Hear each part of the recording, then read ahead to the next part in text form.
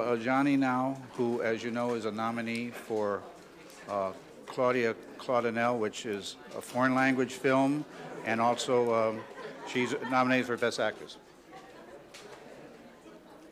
Welcome. Hi.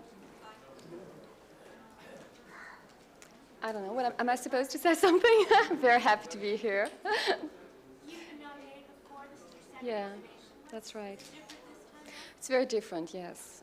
I was not aware of how wonderful it was at the time. At this time, pretty conscious of, you know, the unique thing. So it's quite wonderful because I can enjoy it every minute. How much do you want to win the Oscar? How much? I'll tell you when I lose. Does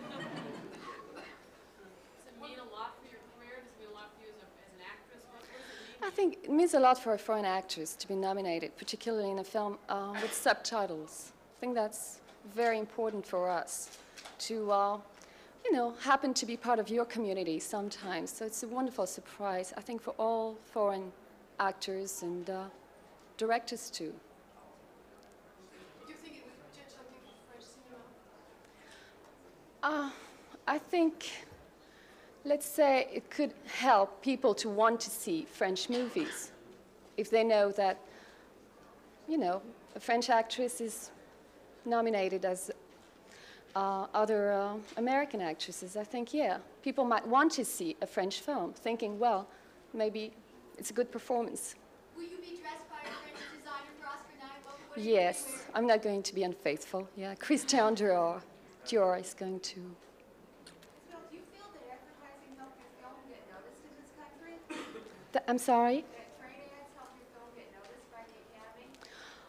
I don't know. I guess it's part of the rules, part of the game, and it's nice to see, you know, all these ads in the trade papers. It's just like there's nothing like that in France or in Europe, except maybe for the Cannes Film Festival. Will you be producing any of your future films? I guess, you know, when an actress gets into producing, that's when she doesn't get the right offers. So I guess if I don't find a nice script or something that I'd like to do, I would probably do that again. Yeah. Has there been a lot of interest shown from directors and producers in Hollywood in you participating in some of their films since you were nominated for an Oscar? What's the beginning of your question? I'm sorry. Has there been more interest expressed in you on the part of I've been receiving a lot of bad scripts. Yes. something Hollywood is known for? I think it's part of the reflex, you see. When you get a nominee, you just send scripts to the nominee. So. Which Oscar do you want most? I'm sorry. Which Oscar do you want most? Oh, I guess you mean between Best Foreign Film, Best Actress? Well, guess. Well, I'd be very happy if the film gets Best Foreign Film, of course. And that's it. I won't say more. What do you think your chances are to win Best Actress? I truly have no idea.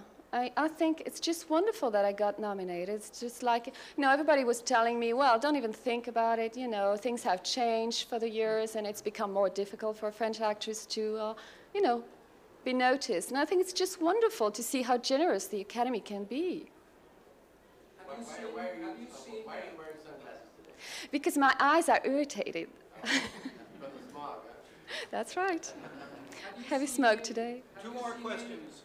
Two more questions. Have you seen any of the other four actresses nominated performances? Yes, I have. And can you talk about that? If you particularly like any? Well, I like them. I like them all.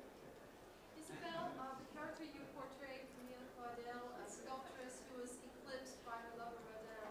Could you tell us just briefly about the character and about how your portrayal touched the hearts and feelings? I wouldn't like to bore you with that. It's, you know, it's a story about an artist, and that's a story I really wanted very badly to do because she's been ignored for, I mean, years and years, decades. And to me, it's about passion, love, and creation. And I'm happy that people liked it here, really. Is there a shortage of good scripts or original ideas out here that make it so that we do more sequels or more follow-ups? What are your thoughts on that? I'm sorry? Could you You repeat? talked about you're getting a lot of bad scripts. Yes. Is there a shortage of good scripts? Does that in turn lead to doing sequels of movies like Rambo 28 or whatever we're at now? I'm sorry, I still don't understand. Could you repeat? Start with, is there a shortage of good scripts? Yes. Original ideas in Hollywood?